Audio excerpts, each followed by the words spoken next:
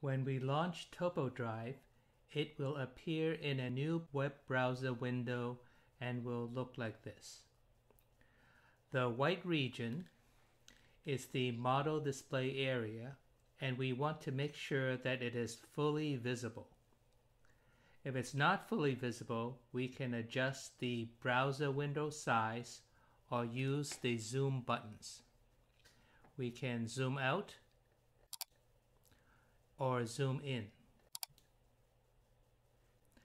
To begin creating a model, click the Start button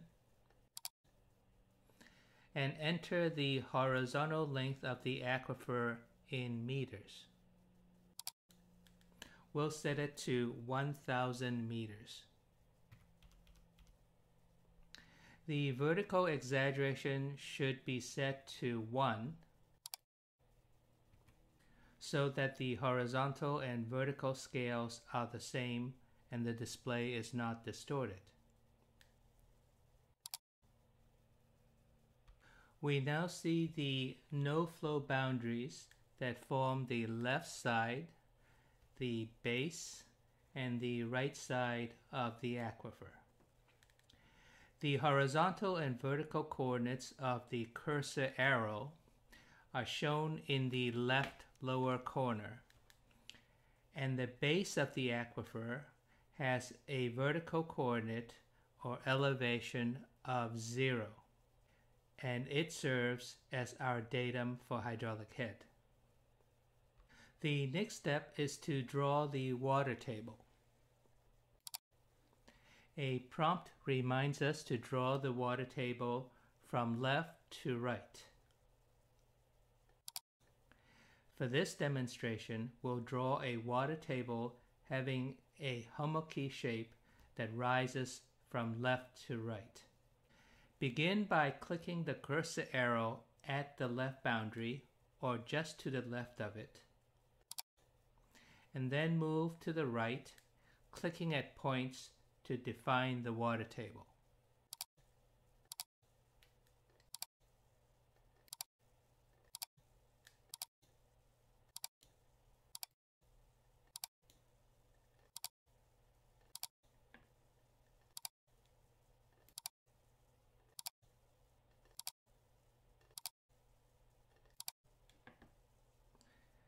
Finish drawing the water table by clicking on the right boundary or just to the right of it.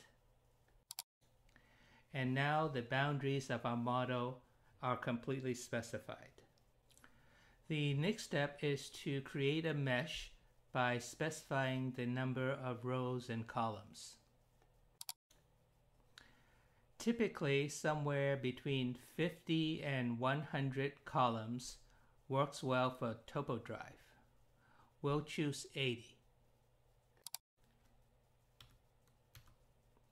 In this demonstration, the vertical thickness of the aquifer is significantly less than the horizontal length, so we can use fewer rows than columns. We'll choose 30 rows.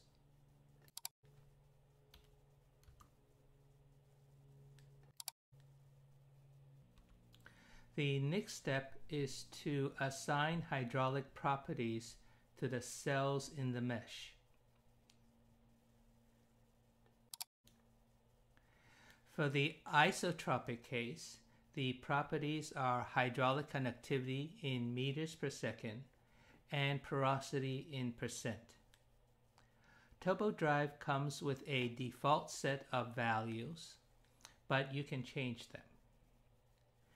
For the anisotropic case, we can separately set the horizontal hydraulic conductivities and the vertical hydraulic conductivities.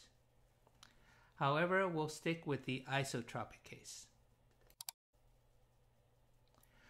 TopoDrive allows us to set up 5 sets of property values associated with these 5 colors. By default, the entire aquifer is homogeneous with the property values associated with the white color. For this demonstration, we will create 2 zones with contrasting hydraulic conductivities. For the first zone, we'll select a higher hydraulic conductivity.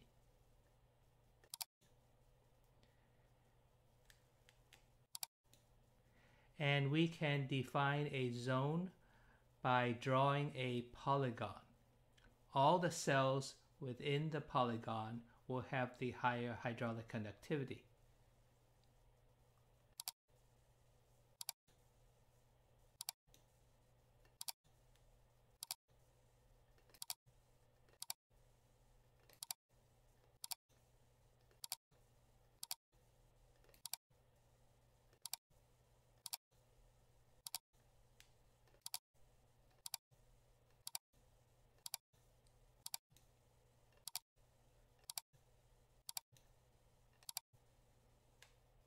To finish drawing the polygon, double-click the last point. To define a second zone, we can click on the Properties button again. And this time we'll select a lower hydraulic conductivity.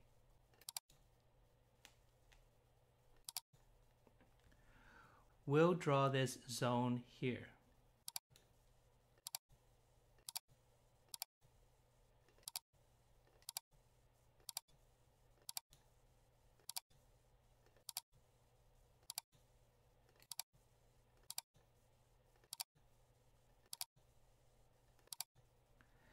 An alternative way to finish drawing a polygon is to single-click the last point and then click the Done Polygon button.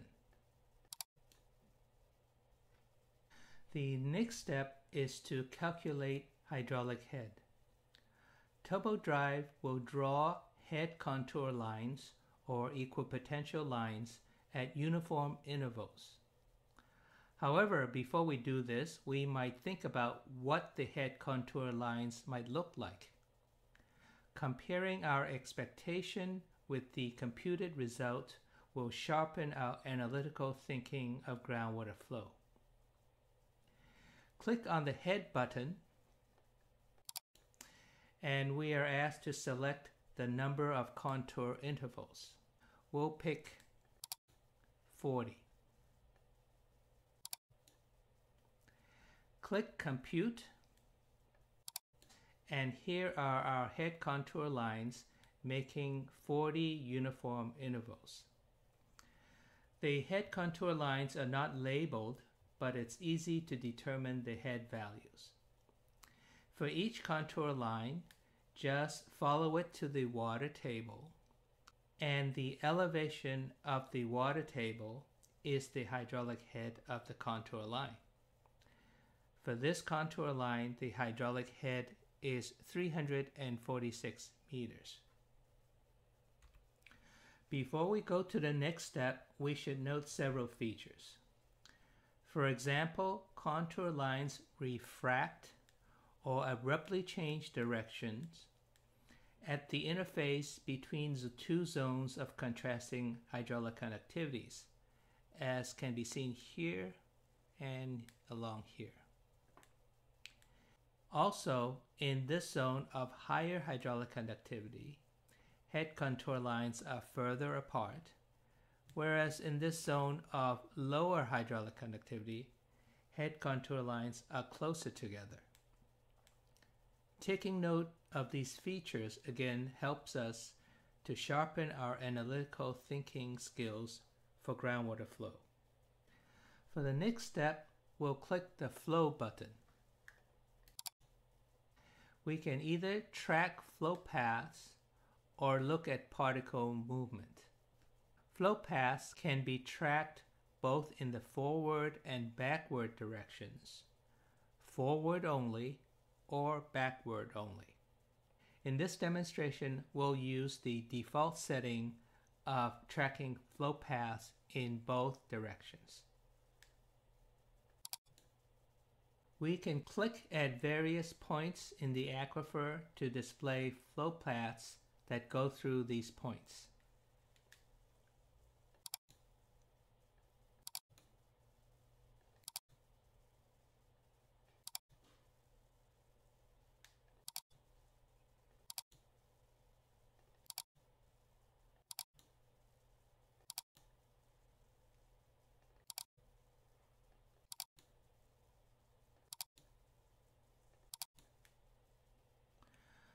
So here is a set of flow lines that travel through various parts of the aquifer.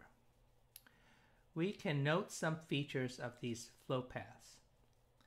If hydraulic conductivity is isotropic and there's no vertical exaggeration, then flow paths intersect hydraulic head contour lines at right angles. Also, like head contour lines, flow paths refract or make an abrupt turn at the interface between two zones of contrasting hydraulic conductivities. In addition, a zone of higher hydraulic conductivity tends to attract flow lines into the zone, while a zone of lower hydraulic conductivity tends to deflect flow lines to go around the zone. We can animate these flow lines by clicking on the animation button and set the animation speed and smoothness. We'll set the animation speed so that 1 second of animation time equals 50 days of travel time. If this creates an animation that is too fast or too slow, we can come back and set a different speed. The animation smoothness of 10 frames per second is usually adequate.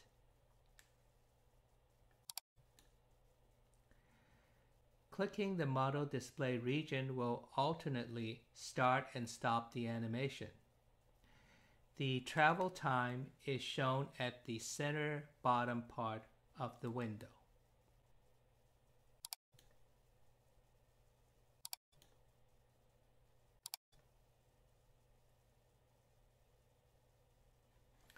Here we have two flow paths that have entered the high hydraulic conductivity zone, and when they exit, they go around the low hydraulic conductivity zone rather than going through it.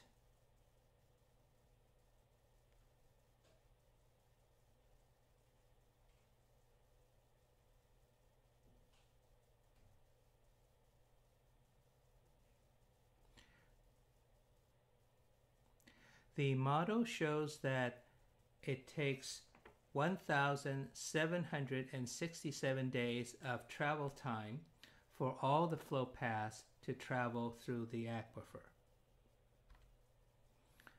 Finally, we'll go back to the flow button to animate the movement of a group of particles. For the initial particle spacing, we can use somewhere between 1/100th to 1/1000th of the horizontal length of the aquifer. Let's pick 5 meters.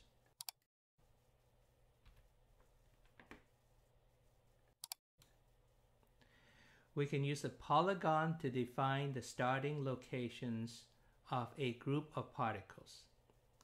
For this demonstration, we'll place this group of particles at the highest elevation and animate their movement.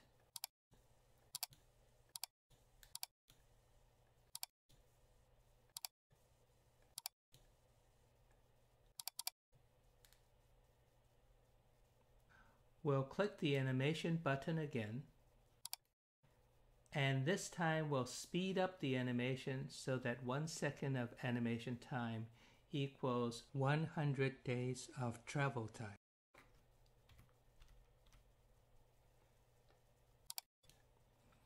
Again, we can click anywhere on the model display area to start and stop the animation. We can see particles moving very quickly in the high hydraulic conductivity zone. And then the particles tend to move around the low hydraulic conductivity zone. However, a few particles have actually moved into the low hydraulic conductivity zone, and they will move slowly through the zone, eventually exiting and flowing to the discharge area of the aquifer.